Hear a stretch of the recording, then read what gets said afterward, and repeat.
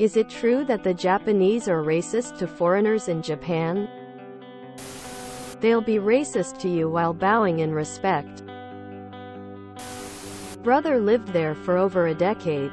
Speaks and reads the language fluently. Started as an English teacher and then went into programming. Married a Japanese woman and they have 2 children. He and his family moved to the USA a few years ago because his kids were treated terribly. Almost exclusively by older people. But those are the ones with enough power to make things difficult. My brother and sister-in-law also began experiencing negative repercussions once they had biracial children. There is a lot of push to get the birth rate up. And incentives for parents like free daycare. And I think stipends for larger living accommodations among other things. Not sure what all they're offering, but it was a lot of pretty favorable benefits. Nothing happened like burning crosses or racial slurs. Most of it was passive-aggressive. They met with the head of the local daycare to see it in person and received notice that evening. They had no more space. There aren't many children as they have a negative birth rate. And this particular daycare was at most half full. They just didn't want the polluted Japanese genes kids. They couldn't find an apartment at first anywhere in Yokohama. But once my sister-in-law went alone to look at places, suddenly they had several options. Once my older niece started elementary school, she was being treated terribly by the administration. And other kids' parents were not allowing their kids to be friends with my niece. Never invited to any parties. And never threw a party for their own kids because nobody would have come. My sister-in-law was overlooked for what should have been a guaranteed promotion 2 years in a row. She's a nurse. This was apparently a blatant gesture of disrespect intended to mean she should leave and find work elsewhere. Only started happening once some of her colleagues met my brother.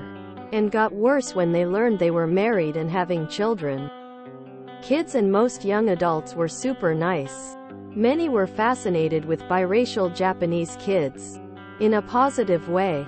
However, the older generation made it extremely difficult for the kids and for my brother, sister-in-law, professionally. So they moved to the US for good. Edit. I just wanted to make it clear that at no point did my family experience the type of overt racism that is endemic to the US, Europe, and other parts of Asia. There was only one instance where dissatisfaction with polluting the gene pool was addressed directly, and it was by SIL's actual sister. So within family where it might be more appropriate or acceptable to be open and honest. No racial epithets were shouted on the streets. Nobody ever threatened physical harm. Police didn't abuse their power to make my family feel ill at ease.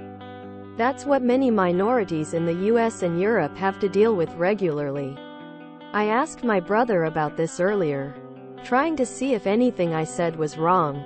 He said nothing was incorrect, just that it was a slow process, so there's no way to break down into a couple paragraphs. It was like a 12-year episode of Twilight Zone that starts fairly upbeat. And then you learn the Soylent Green is people at the very end. So when you look back on all those meals you ate, it's hard to see anything the same way as you did before polluting a gene pool. I was denied entry to a very quiet bar. The owner said, "Sorry, Japanese only." Yes, I've seen them straight up refuse entry to black people. I've been living and working in Tokyo as a foreigner for about 18 years. On a day-to-day basis it isn't so bad. Some people will stare, usually older men. Cops can stop you in the street and demand to see your foreigner registration card for any reason, and arrest you if you don't have it with you. Most landlords will refuse to rent to you. Otherwise, people are generally polite and will leave you alone. I've never had any problems in restaurants apart from one bar where I'm pretty sure we got turned away for being foreign. Non-white foreigners are treated worse. xenophobic and judge you, not allow you into their establishments if you are not Japanese? Oh yeah, that is true. Passively racist. Oh yeah, they are a mono-ethnic society. They believe anyone who isn't Japanese in their society will bring them shame. Mainland Japan's people can't stand people from Okinawa as well. Cool place to visit. Wouldn't wanna live there. I had a Japanese classmate who claimed that there's no racism in Japan. Someone asked him, what about Koreans in Japan? He replied, there can't be any discrimination against them because they are kept separate from Japanese people. I'm Japanese and yes, good number of us are racist to foreigners. The levels of racism depends on what you look like. White people probably gets the least amount of racism, while Middle Eastern, Indian and Southeast Asian probably faces the most discrimination. I'm Japanese, so I have never been the receiving end of the racism in Japan obviously. But I imagine you'll probably be fine and you are just visiting for tourism. In fact, I think Japanese are more forgiving to people who don't speak Japanese than like people from US to non-English speakers.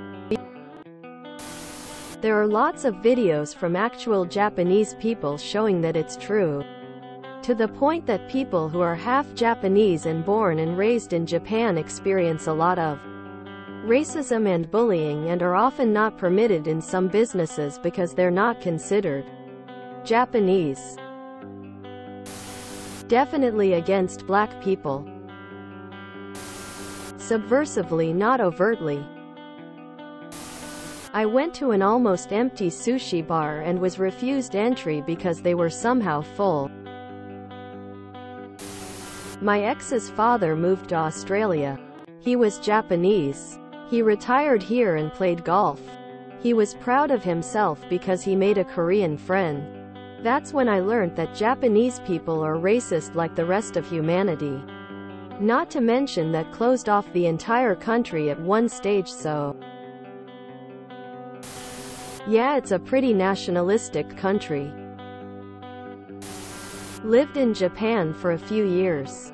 Not normal to see Japanese establishments ban foreigners at all. The only time I've been turned away or have seen someone turned away was specifically at bathhouses. If they have tattoos, which is culturally very much tied to organized crime. If anything, foreign workers are often treated better than locals in that they don't expect the same work ethic or long hours. Some offices will even hire foreigners as mascots, whose job is basically to sit in meetings and look official. Fun story. While I was in Kyoto, I had two friends, one black, one white, who are part of an agency that occasionally sends out for mascot work. One day they both got an appearance call for the same day and time, only to find they were representing two different companies at the same meeting. They pretended not to know each other but both talked the other up to the other's clients on how the other company's representatives were so professional and well presented. This is a huge deal for the company's face, and both clients were thrilled at their performance. When I spent 5 years in Japan, not once did anything like this happen to me. Of course, I lived in a small town, and it is likely that everyone knew who I was anyway. 10 years later, I went to my favorite drugstore, and the clerk got me what I wanted without even asking. Also, I never felt that no foreigners thing applied to me. It seems that businesses just want to keep Brazilians, Filipinos, and Indonesians out. I lived in Japan for 3 years when I was in the Navy. Here is a story that I think kinda sums it up. One time, I was in Fukuoka waiting for a cab in the rain. Time after time, cabs drove right past me while it was pouring.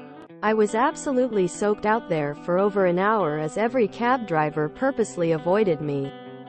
Two Japanese men saw what was happening, waved a taxi down, and invited me to go with them. The cab brought me to the hotel I was staying at. and the two men paid for the whole fare and refused any compensation.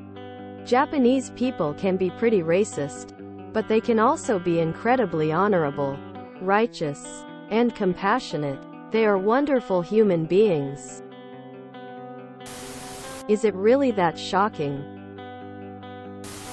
I lived in Nagoya for a year on student exchange.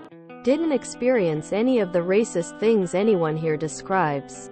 I went to plenty of nightclubs around Sakai, partied with plenty of Japanese men and women, got drunk and ate horse to the excitement of Japanese guys in multiple izakayas. It was a great experience I will never forget. Maybe I was just lucky for a year. Everybody will have their own experience, and that was mine. If you enjoyed this video, please check out our playlists full of similar content. Epic Eracast is like doom scrolling for your ears. Please like, share, and subscribe.